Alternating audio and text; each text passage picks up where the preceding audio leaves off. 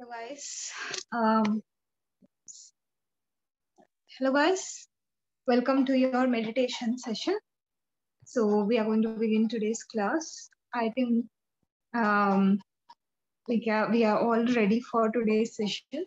So sit comfortably wherever you are. Keep the back neck straight, and as you feel ready, very gently close the eyes.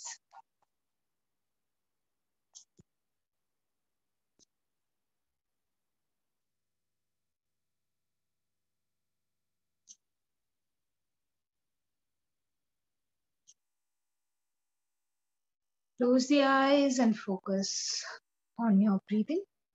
Just observe the natural flow of your breath.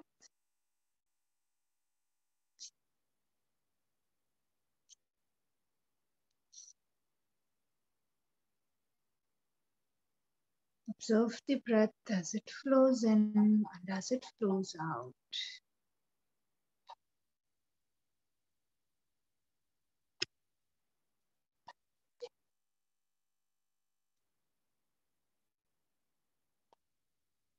Don't make any changes to your breathing. Simply stay with the breath.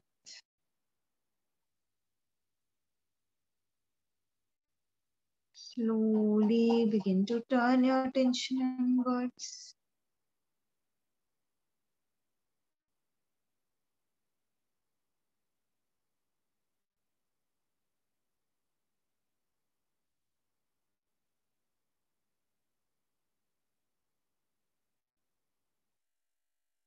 Slowly shift the attention to the body.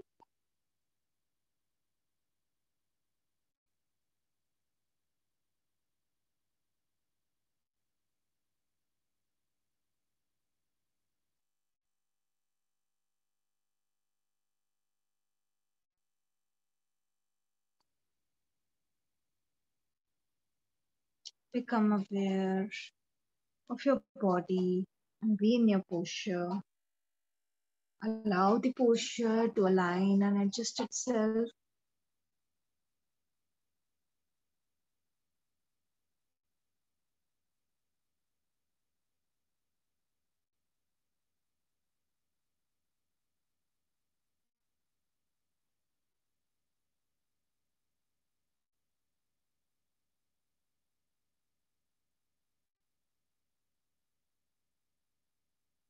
In your final position, you should be both comfortable and stable.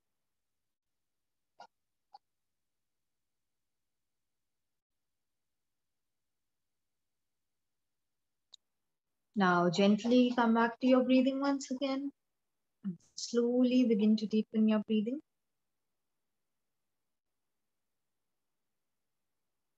Slow, long, and deep inhalations. Slow, long, and deep exhalations.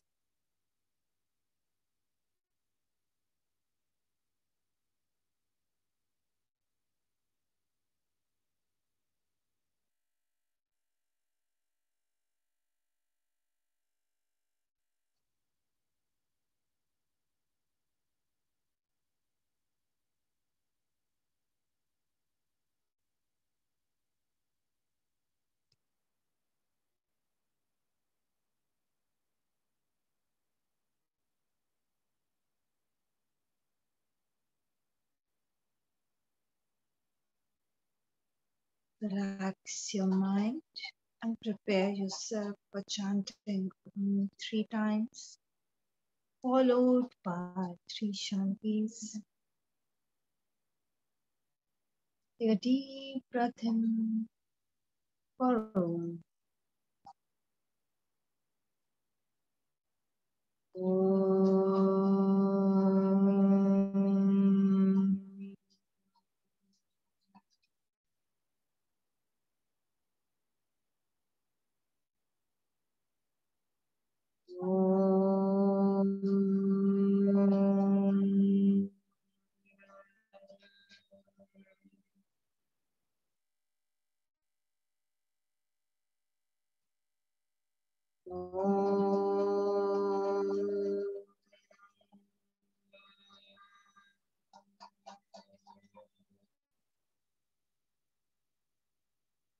Shanti, Shanti, Shanti.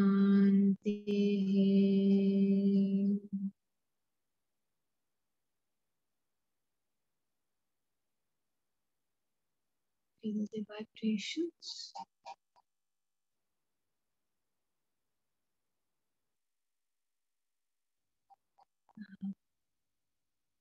Join both the palms together. Begin to rub both the palms. Keep the palms on the hands. Very slowly, while blinking and looking at the palms, begin to open up your eyes, coming back to the smile on your face. Om Shanti.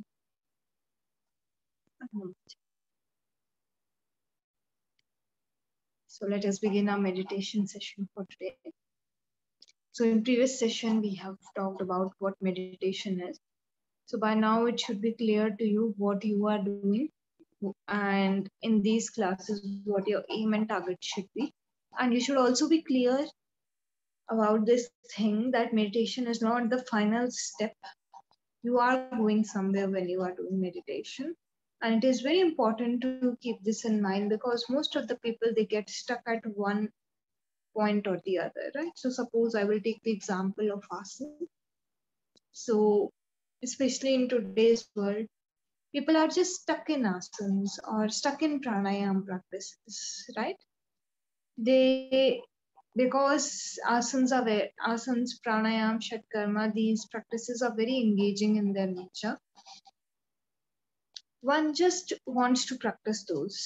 And if you have been practicing asanas maybe in these sessions, or you have practiced them before and now you have joined these sessions, you will see that there is no end to asanas, right? If I have good flexibility, then I can do a little bit better. There is always scope of betterment. If I'm doing pranayama, I'm holding my breath, there is always scope for me to hold the breath for a longer period of time, right? So if you are approaching asanas, pranayams from the perspective of a stepping stone, it becomes easier for you to move to the higher levels, because you are doing all of these practices for something more than that, right? Similarly, in the case of meditation, meditation is not the end. You are doing it because it is taking you somewhere, right? So keeping this thing in mind is very important, right?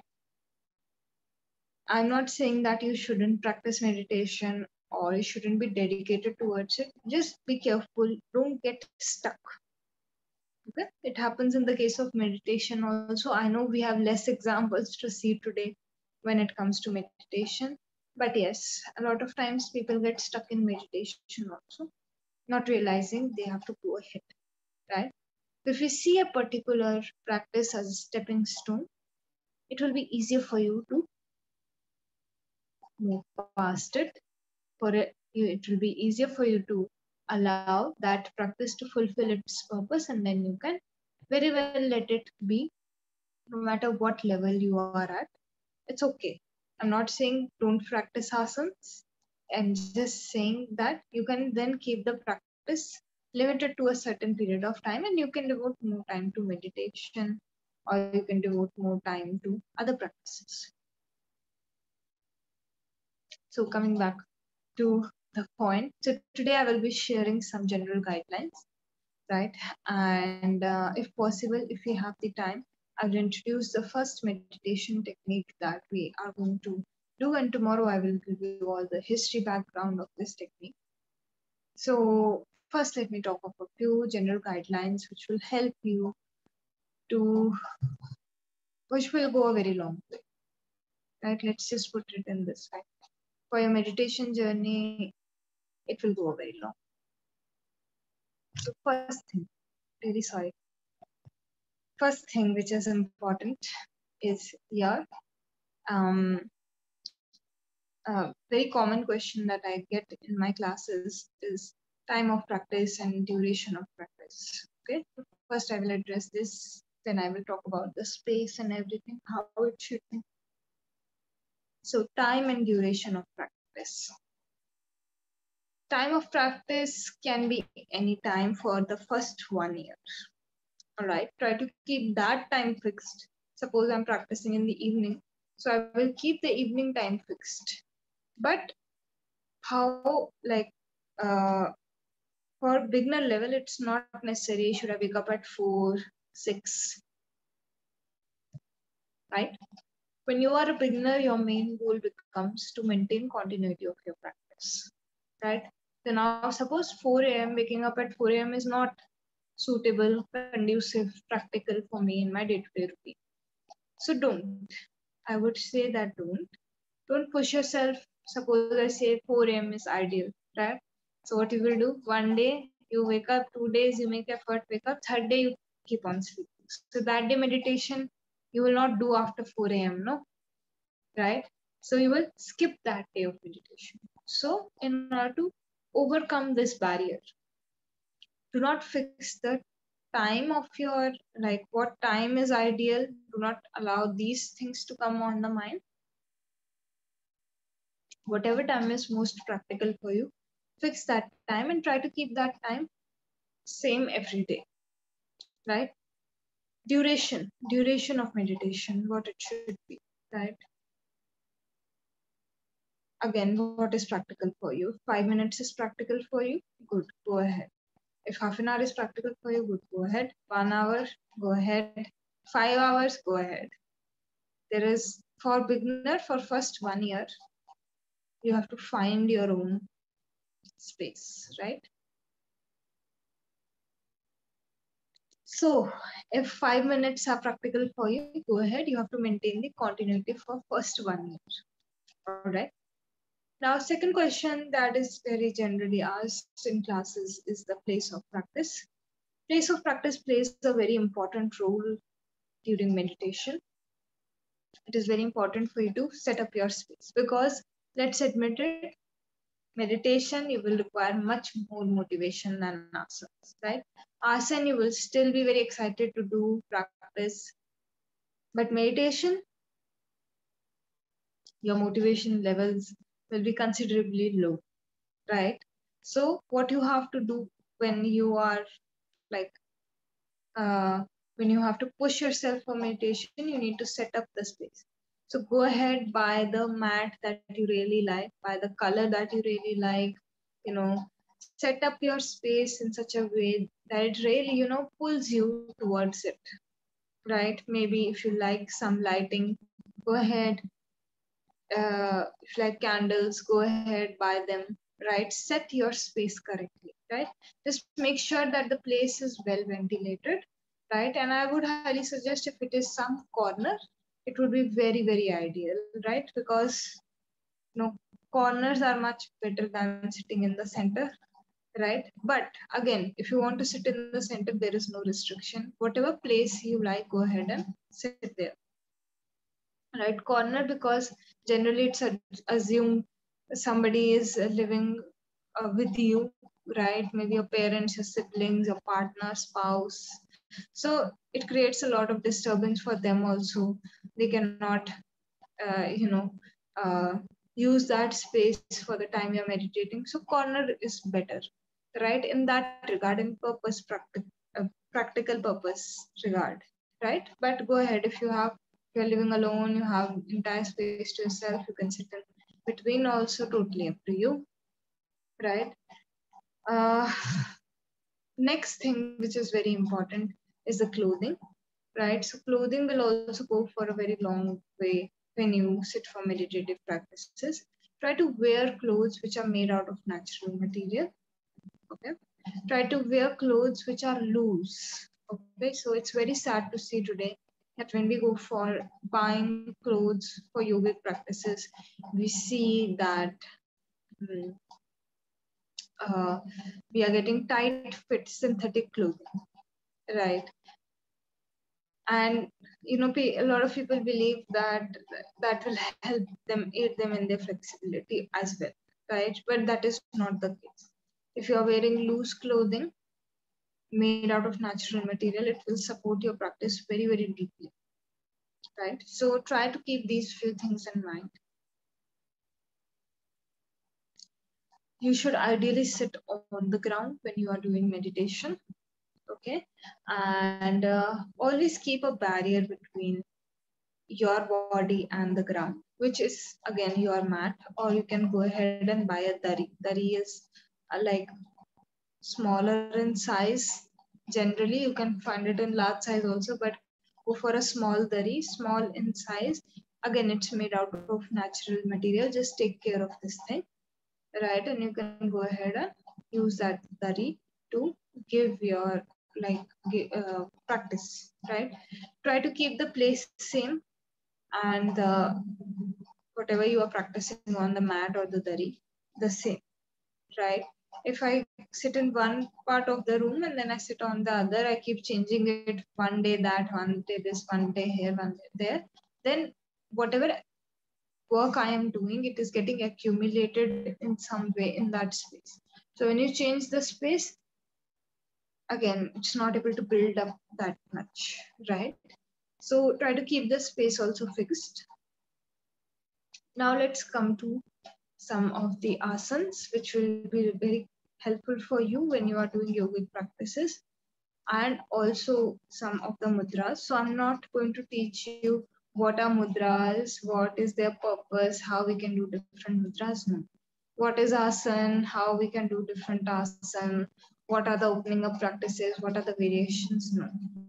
I'm simply going to write down the name of some asanas and mudras. I will be able to show you the mudras that you can adopt for meditation. All right. So first, let me share my screen and give you the name of some of the asanas that you can go ahead and adopt. Right. So when it comes to sitting, the first and easiest position is Sukhasana.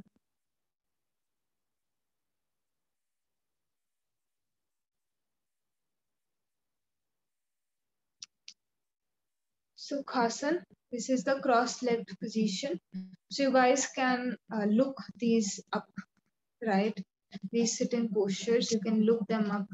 You will be easily able to find the pictures on Google.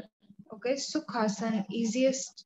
Sukh means like pleasant only, right? So Sukhasana, when you sit down on the ground, you generally cross your legs when you sit down, right? So this asana is called Sukhasana. It is the easiest.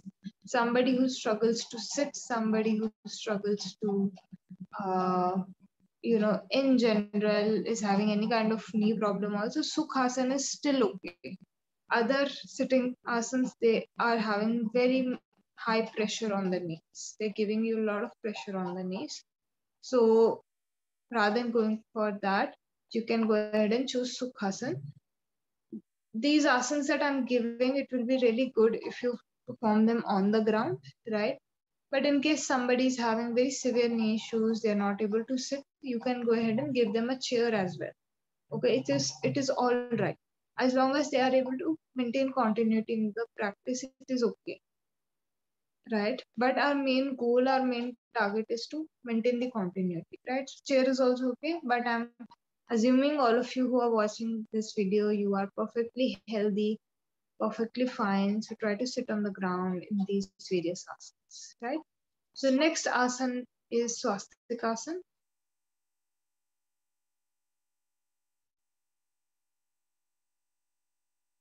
Swastika.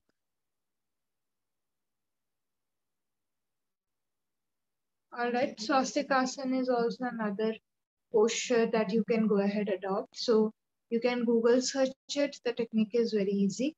It is very close to how Sukhasana is.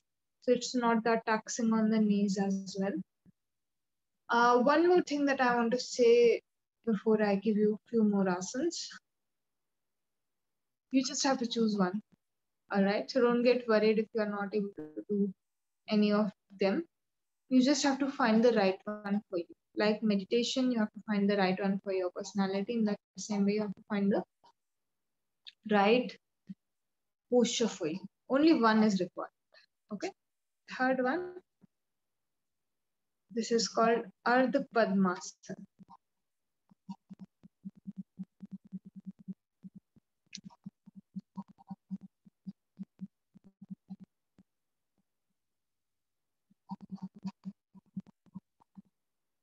Sorry.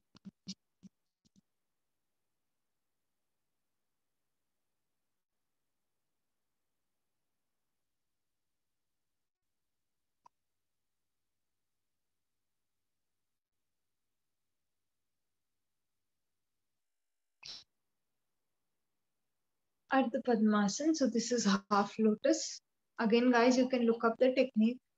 These are not very hard techniques also. So you can easily understand how to do them. Ardha Padmasana. Half lotus. If you are very flexible, your knees are fine, you can go for the full lotus, which is called Padmasana.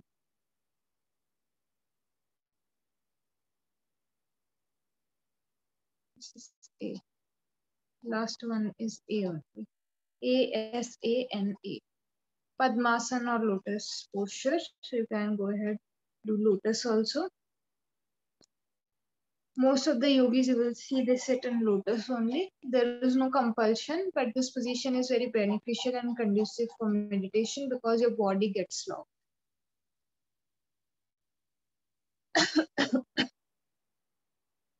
Next position that you can adopt is Bhadrasana.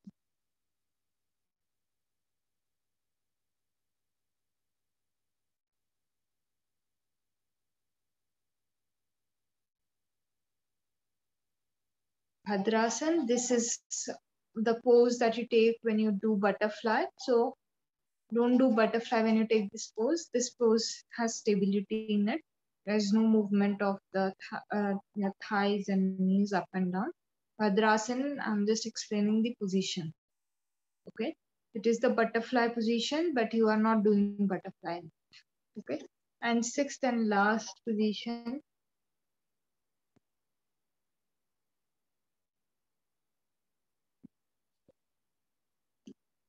Vajrasana. Vajrasa. Vajrasana. Vajrasana is the only asana that you can do after eating food. Right? So if you want to do something after you eat food, this asana you can do. This is very good for digestion. And this is very, again, this will place immense pressure on your knees. So be careful. Only healthy individual should perform Vajrasana. This is very good for digestion, like I said, and a very good pose to sit in, especially if you have the tendency to fall asleep in meditation. All right. Okay. So these are the 6 postures that I would say that if you are able to do one of them, it is good. If somebody is struggling too much, again, chair is also fine. But try to sit on the ground. For you guys, for your own personal practice, try to sit on the ground. All right. So I'll just stop sharing my screen. Now, sitting I have told you about, right? Always make sure that your back and neck are straight. Try to roll. Generally, what we do when we sit, we arch the lower back too much. So the weight shifts to the lower back because of this reason. So when this happens, what you actually have to do is you have to exhale, push your tummy in, and you have to shift the center of the weight to the hips because the hips are in contact with the ground, right? So hips will be able to manage the weight, but lower back, it will give you lower back pain, right? If you are like on your, like if the excessive arch in the lower back is existing, then you have to finish that so that the weight of the body doesn't come on the lower back. Okay, it's very important, right? So you have to take care of these things. Let's talk about the hand positions. So in hand positions also there are some things which are very, very important, which will make your practice more fruitful. So first hand position, it is very common. I join the tips of my index finger and thumb and my palms are facing upwards. Remaining 3 fingers are normal, right? And my palm facing upwards. This hand you will place on the knees. right? So with both the hands, you make this mudra and then you place the palms on the hands on the knees, palms facing upwards. All right. So if you like it, don't do this, right? This. All right. Tips should touch. Okay. Now, second mudra that you can go ahead and do is Gyan mudra, right? So right now, previously I was asking you to keep the hands like this. Now you can go for down. Hands are down, right? Placed on the knees. Okay, this is second mudra that you can do. If you don't feel comfortable like this, you can very well turn your hand down. Okay. Next mudra that you can do is you bring your hand like this and bring the index finger down here, right? And thumb is pressing this index finger, right? So this mudra, it is called Vayu mudra, right? So you can go ahead, adopt this again, palms face upwards, right? Okay, so 3 I have already told you. I have few more, right? So some people, they don't prefer to keep their hands like this, right? So for those people, they can also place their hand in the middle. They can place the right hand on top of the left hand like this. Yeah. So like this, you keep the hands and then you take them down and you place them in between, right? Over here, right? So this is called like these two mudras, they are very important, right? So if you don't feel like doing the other mudras, you can go ahead, place the right hand or the left hand on the top, whichever one is comfortable for you, and place this hand down. All right. Okay, so these are the next two mudras that you can do. And one last mudra that you can perform, which is very, very conducive for meditation, is when you place the left hand on top of the right hand and then you join the tips of the thumb together, right? This mudra is also very conducive for practice. Left hand on top of the right hand, tips of the thumbs joined together, and like this, you can place your hands in the middle only, right? So these are a few mudras. Again, I was able to show you, so I will not give too many names. It gets confusing for students. You have to choose only one which you like the most, and you can go ahead and continue your practice that. Now, coming back, let's come back to today's technique. We are going to miss it for a few minutes to practice. Today's technique is called Anapan.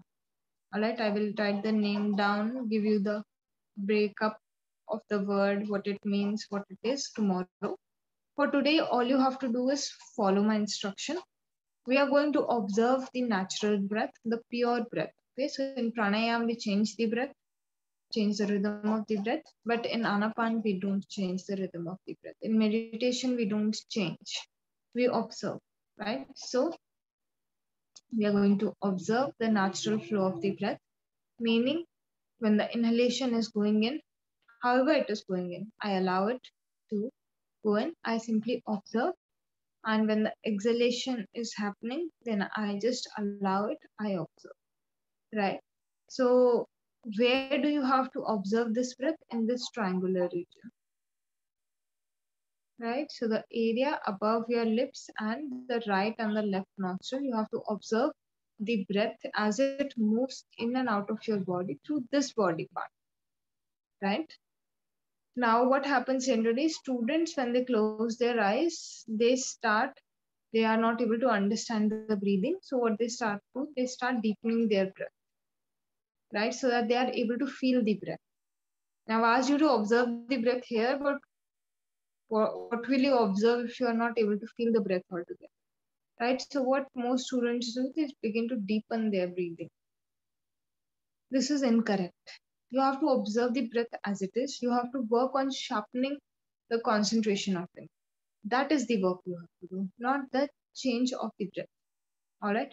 How you have to understand the breath is flowing through the sharpening of the concentration. Right. Okay. So it is a very, very simple technique. Tomorrow I will discuss more about it. Today, let's just sit for some time and practice this meditation. Right. So wherever you are, sit comfortably, keeping the back, neck straight.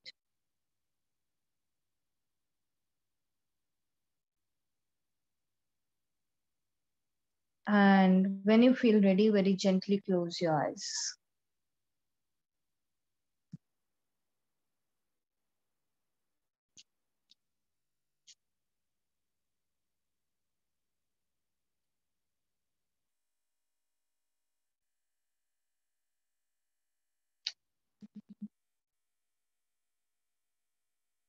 Gently close the eyes and just start observing your breath. For now, we are only going to generally connect with our breathing.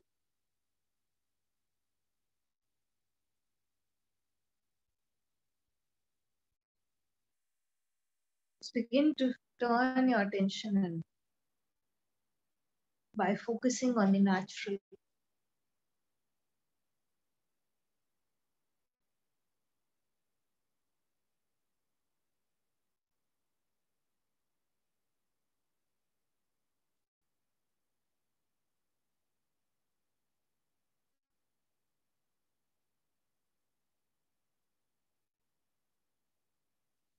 Now, slowly turn your attention to your body. Take a few moments to just align, adjust yourselves. Whatever posture you choose, at the end, your body, entire body should be comfortable and stable. That's the only goal, that's the only target.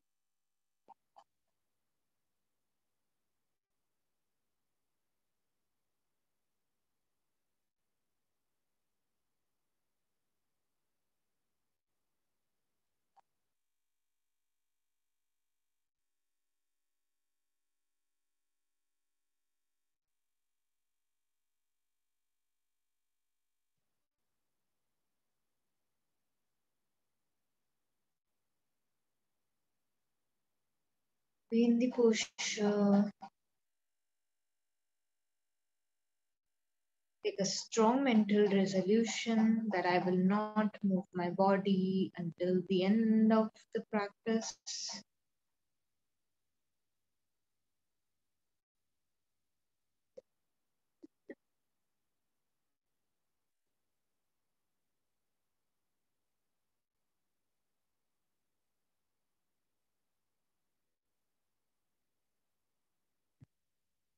And now come back to your breathing, focusing on the triangular region through the nostrils in the area above your lips.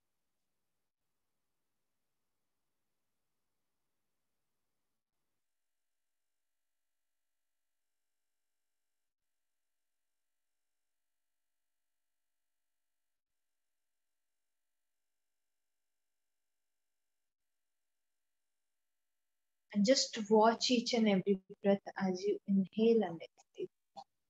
Just feel the breath as it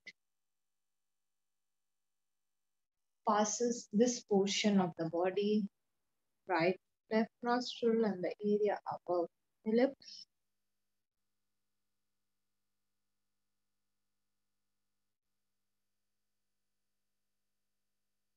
Observing the breath like a gatekeeper.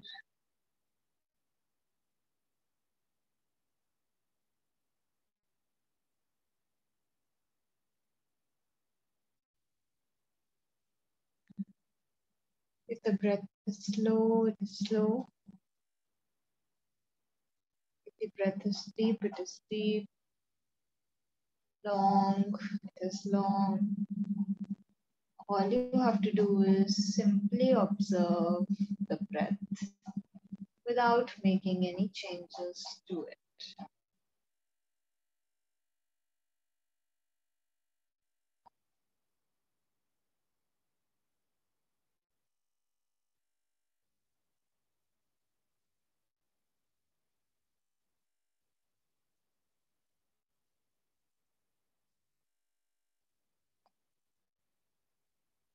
Each and every time your mind wanders, very gently bring it back to your breathing.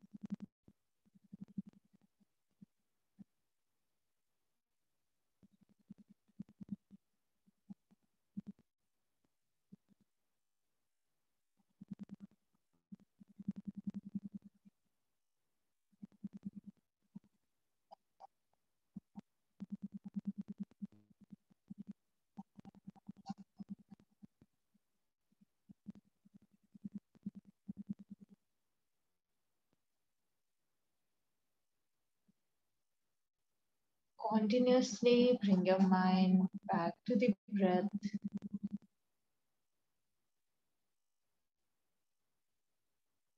remaining alert, aware, and attentive throughout the practice.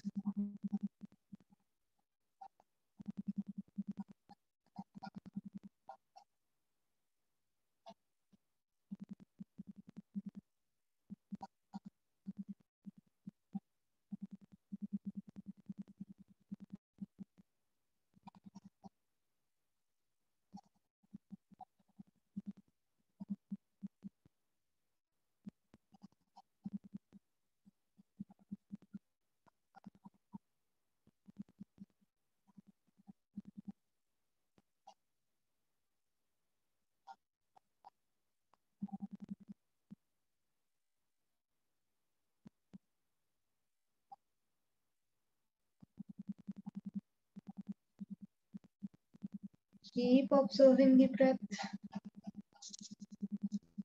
and continuously bring the mind back.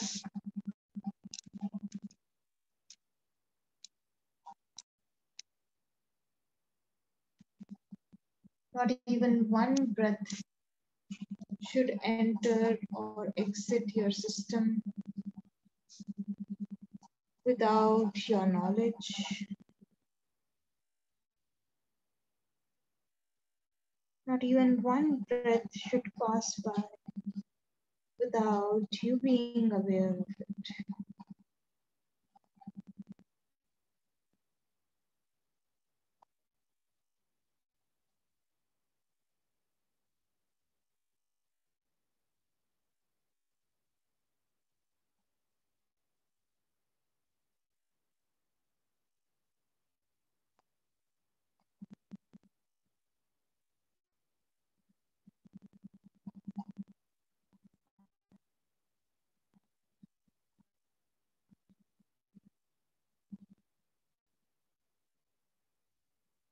Remaining alert, aware, and attentive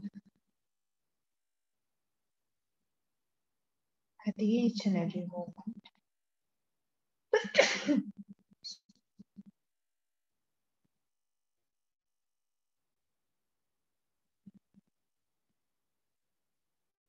Keep coming back to your breath.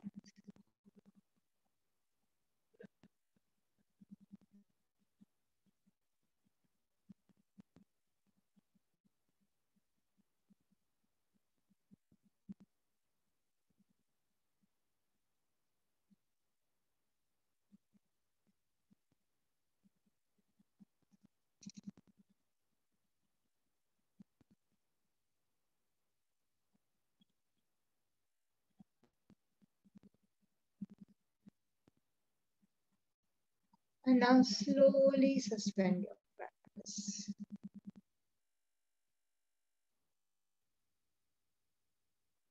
Slowly suspend the practice. See how you feel as we are about to close today's session.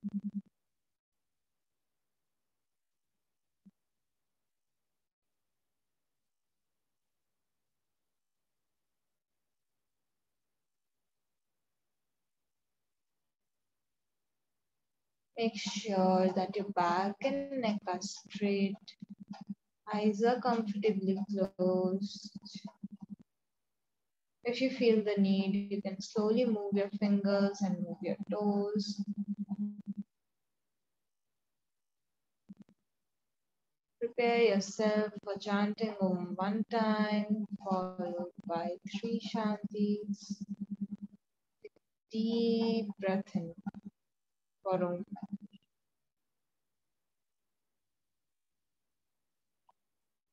Om.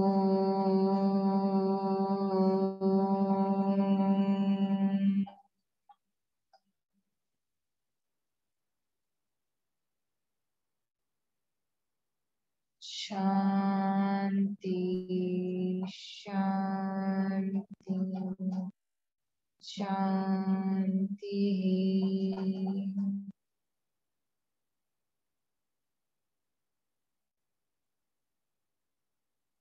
Feel the vibration.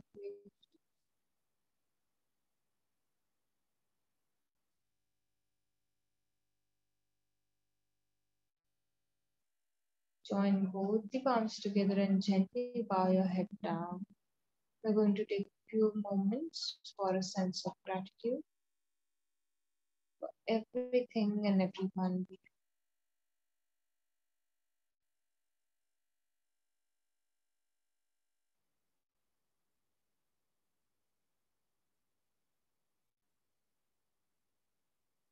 Food, clothes, and shelter.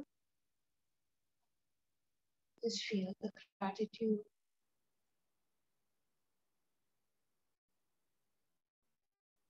And now begin to rub both the palms together.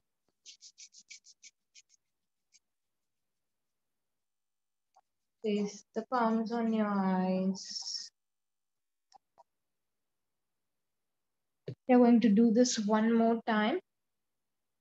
Rub both your palms together properly. Place the palms on your eyes.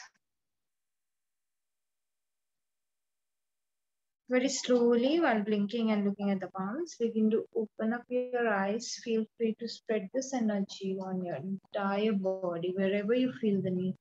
Spread this energy on your body. And namaste to everyone. So guys, today was the first class, we got a glimpse into what you have to do to develop your concentration. So we are going to meet tomorrow. We are going to continue this specific practice for upcoming few days, and then we are going to change our practice. So try to deepen this practice as much as possible in the upcoming classes, because this is a very pure and important technique, right?